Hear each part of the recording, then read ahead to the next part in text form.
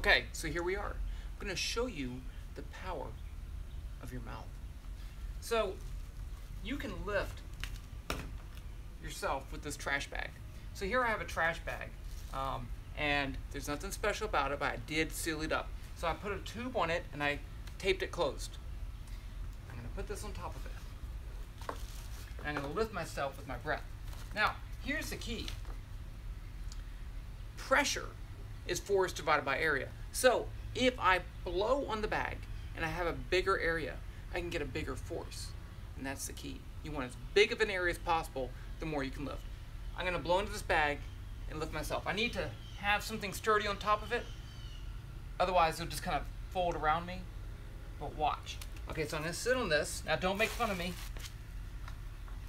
I'm sitting on this. And, you know, I'm not super light.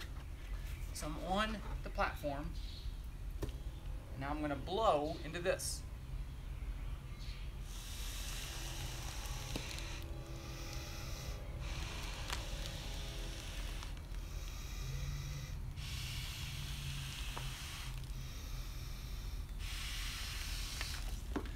So I don't lift myself a lot, but I do lift myself.